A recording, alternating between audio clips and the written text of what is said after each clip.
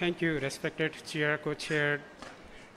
distinguished delegates, and ladies and gentlemen. Due to the time constraints, I'm going to present in the Nepali language. On behalf of Mr. Anil Thapa, Chief of HMIS Section, I'm going to present this presentation. Your presentation mainly health information systems मा हामीले विभिन्न टाइममा विभिन्न रिफर्महरू अथवा विभिन्न चेन्जहरू ल्याउँदाखेरि भएका lesson learn र त्यहाँ भएका विभिन्न एरिया अफ इम्प्रुभमेन्टलाई चाहिँ यहाँ कसरी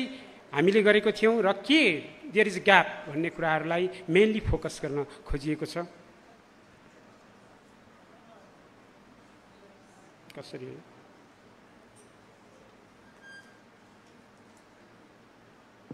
Sorry. Okay.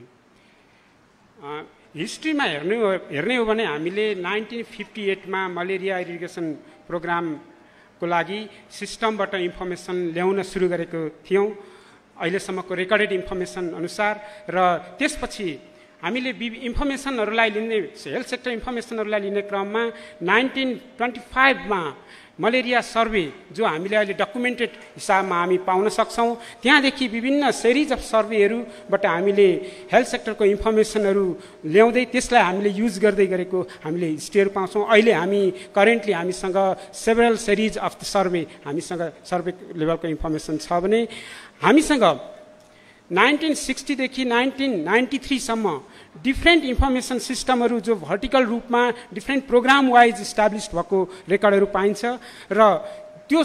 सम्पूर्ण vertical सिस्टमहरूलाई job department of health service established भयो 1993 मा त्यसले चाहिँ आफ्नो अन्तर्गतमा एउटा इन्टिग्रेटेड वेमा सम्पूर्ण सिस्टमहरूलाई एकीकृत गरेको पाइन्छ भने यसरी एकीकृत रूपमा आएका सम्पूर्ण भर्टिकल इन्फर्मेसन सिस्टमहरूले चाहिँ हाम्रो हेल्थ परफर्मेन्स र हेल्थ सर्भिसको लागि वेल फङ्सनल हेल्थ सिस्टमको लागि चाहिँ एभिडेन्सहरू जेनेरेट गरेको हामीसँग इतिहास छ र यो पेपरको मेन एम भनेको चाहिँ व्हाट वी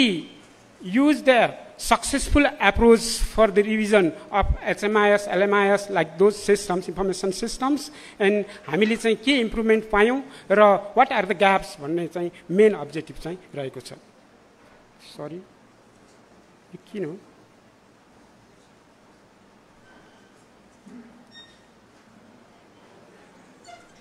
भइरहेको छैन त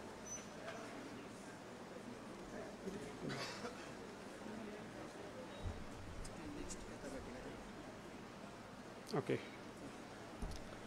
Okay. Basically, HMIS, LMIS र HISS लगायतका अरू हामीसँग भएका existing functional routine health information सिस्टमहरूमा भएको इन्फर्मेसनहरूलाई यहाँ डेटाको रूपमा हामीले ग्यादर गरेको थियौं भने फ्यु पेपर्स जहाँ चाहिँ हेल्थ सेक्टरको इन्फर्मेसन सिस्टमबाट आएको इन्फर्मेसनहरूलाई युज गरेर पब्लिश अनपब्लिश डकुमेन्टहरू थियो त्यसलाई पनि हामीले कम्पाइल गरेका थियौं र त्यहाँ पाएको इन्फर्मेसनहरूलाई हामीले यो प्रेजेन्टेसनमा अथवा यो स्टडीको लागि चाहिँ हामीले थीमेटिक रूपमा एनालाइसिस गरेको थियौं। हामीसँग हेल्थ सेक्टर इन्फर्मेसनको लागि बेसिकली हामीले युज गरिराखेको इन्फर्मेसनहरूमा routine health information system, disease surveillance system,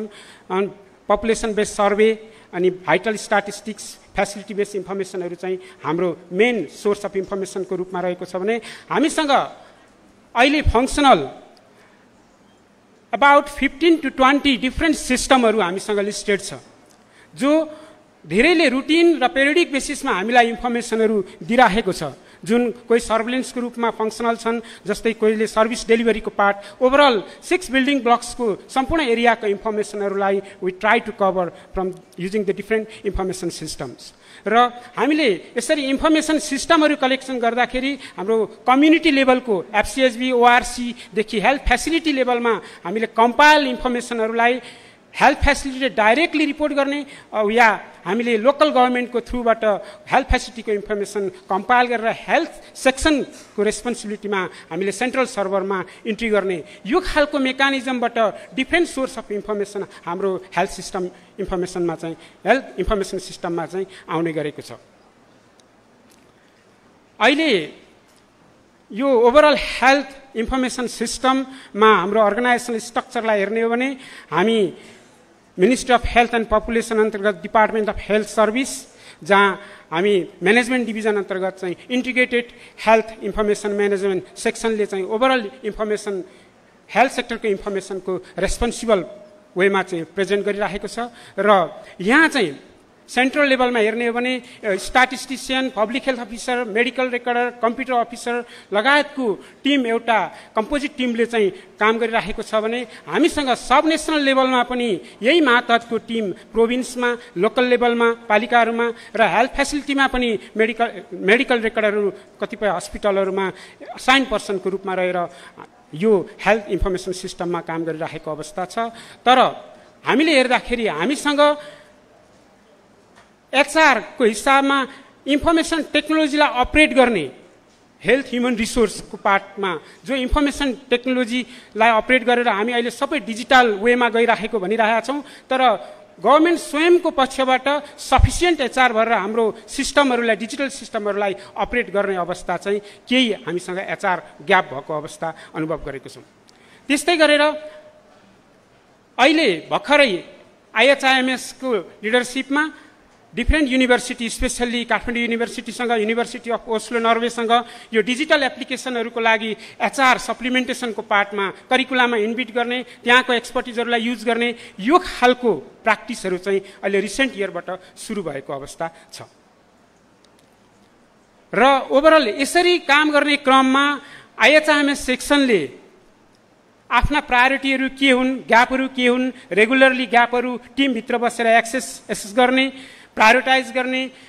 annual plan बजेटमा राख्ने, डिफ्रेन्ट डिभिजन सेक्सनहरूसँग डिस्कसन गर्ने, कहाँनेरि डेटाको रिक्वायरमेन्ट के छ भन्ने कुराहरू आइडेन्टिफाई गर्ने र फोकल पर्सनहरू असाइन गरेर फोकल पर्सनहरूको थ्रुबाट डिफ्रेन्ट लेभलमा, प्रोभिन्सियल लेभलमा र लोकल लेभलमा त्यसलाई इम्प्लिमेन्टेसनमा लाने, कन्टिन्युअसली मोनिटर गर्ने, मन्थली रुटिन मिटिङहरूको थ्रुबाट र ती इम्प्लिमेन्टेसनहरूलाई प्लानमा फेरि रिभाइज गर्दै लोकल लेभलसम्म फेरि इम्प्लिमेन्टेसनमा पुस गर्ने, यो मेकानिजममा काम गर्दाखेरि केही एचिभमेन्ट र केही सक्सेसहरू एचएमआइएसले गेन गरेको छ। र यो सम्पूर्ण विभिन्न टाइमहरूमा एचएमआइएसले आफ्नो टुलहरूमा, आफ्नो फर्म फर्मेटहरूमा रिभिजन गर्दाखेरि यो इन्फर्मेसन सिस्टमलाई हामीसँग रहेका डिफ्रेन्ट गाइडिङ प्रिन्सिपलहरू जो छन्, जस्तो संवैधानिक व्यवस्था, हामीसँग रहेको राष्ट्रिय स्वास्थ्य नीति, स्वास्थ्य क्षेत्र रणनीति, हामीसँग भएका अरू जस्तै अरू हाम्रो प्रोग्रामले डिमान्ड गरेका कुराहरू लगायत, जस्तो हामीले एसडिजीमा रिपोर्ट गर्नुपर्ने इन्डिकेटरहरू, एनपिसीको लागि रिक्वायर इन्डिकेटरहरू, हेल्थ सेक्टर स्ट्राटेजी बनाउँदा चाहिने इन्डिकेटरहरू, अनि त्यस्तै गरेर एनुअल प्लानिङ बजेटको लागि चाहिने इन्फर्मेसनहरूको लागि पनि हामीले ती इन्फर्मेसनहरू यहाँ कम्पाइल गरेका छौँ। यहाँ एउटा ग्राफमा हेर्नु पर्दाखेरि के देख्न सकिन्छ भने हामीले गएको 5 वर्षमा धेरैजसो इन्फर्मेसन कभरेजको पार्टमा स्टेग्नेन्ट जस्तै देखिए पनि टाइमली रिपोर्टिङको पार्टमा हामी केही इम्प्रुभ गर्न सकेका छौँ। र त्योलाई पोइन्टेड आउट गरेर भन्नुपर्दा हाम्रो अहिले पनि कभरेजमा प्राइभेट सेक्टरको फेसिलिटीहरू चाहिँ कभर हुन नसकेको अवस्था देख्न सकिन्छ। र अहिले लास्ट इयरमा एचएमआइएसले आफ्नो टुलहरूमा एकदमै धेरै रिभिजन ल्याएको छ र डिफ्रेन्ट एरियाहरू कभर गरेको छ। आरएच मोर्बिडिटी, एनसिडीको पार्टहरू, ओसिएमसी एसएससीको पार्टहरू, मेन्टल हेल्थको पार्टहरू पनि अहिले एचएमआइएसको सिस्टममा आउने वर्षदेखि इन्फर्मेसन आउने अवस्था छ। र हामीले DHIS2 भन्ने डिजिटल प्लेटफर्म युज गरिरहेका छौँ। DHIS2 को माध्यमबाट हामीले डिजिटल इन्फर्मेसन ल्याउँछौँ र